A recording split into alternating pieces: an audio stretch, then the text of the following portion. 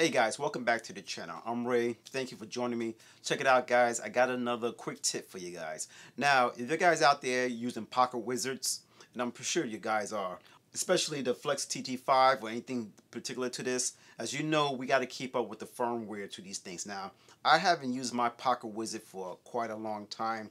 Decided to pull them out of the storage closet, blow the dust off, and update the firmware. Plan on trying to do a little more photography, triggering a remote camera, etc., etc. But anyway, so in doing that, since I haven't used so long, I know the firmware is way out of date. So what I'm going to do, guys, I'm going to show you how to do it. It's very, very simple. All you need is, of course, PocketWizard. You're going to need one of the cables, USB to, I forgot the name of this connector. I'll put a list with what it is. And a PocketWizard, all right?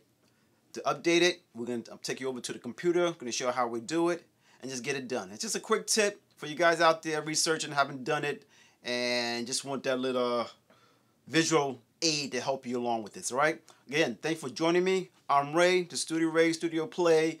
Ray.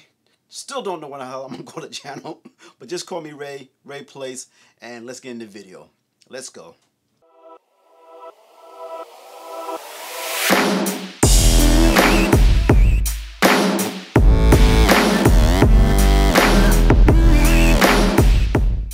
Alright guys, welcome back to the channel, Studio Ray Boys and Toys. Check it out, guys. What we're going to do now, you're going to have to go to this page right here called PocketWizard.com.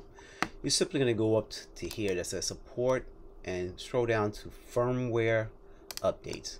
Once you click that, you're going to go download the PocketWizard utility and pick the one operating system that you need.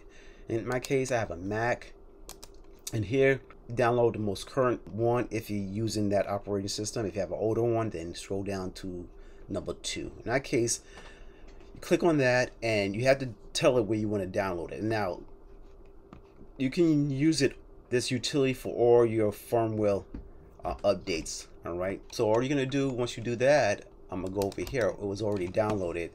For me, it's in the application file, and it's right here called PocketWizard. Now your units are already going to be plugged in. Once you click this, you're going to hit that, and it's going to open up this utility right here. All right, and it's automatically going to recognize it. You're going to get a dialog box indicating to update. You just simply say update. Right here, it's update firmware. I already did. Now in this case, it's going to be 2 options. It's going to tell you legacy or the E version, which is the paid one. You can read up on the E version. To me, not worth it for me, so I'm just do the legacy one. I hit OK.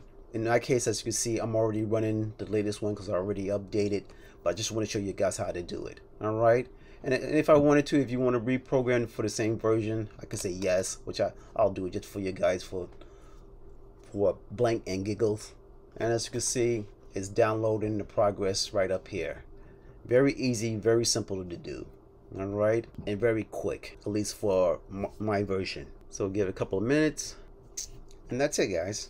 It's done. All right, it's been updated. It tells me it's successfully updated. It asks me if I want to save the old version, which I don't, and that's pretty much it. And in this utility, you can do everything. All right, remember, these things are very powerful, and you can change transmission code, whatever you want to think about. You can do it. You can do it for normal 2TL or just use it as a trigger, whatever it is. So, and again, guys, if you like this is simply a quick tutorial on how to update to the latest firmware. So I hope you appreciate this, guys.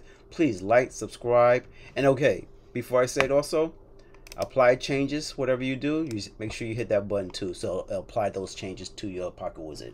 So, and you'll see down here it says writing and what have you, and it'll apply those changes. So that's pretty much it, guys. Hope you appreciate it. This is Studio Ray Boys and Toys, all right, for Ray Photography, and I'll check you out on the next one. Later.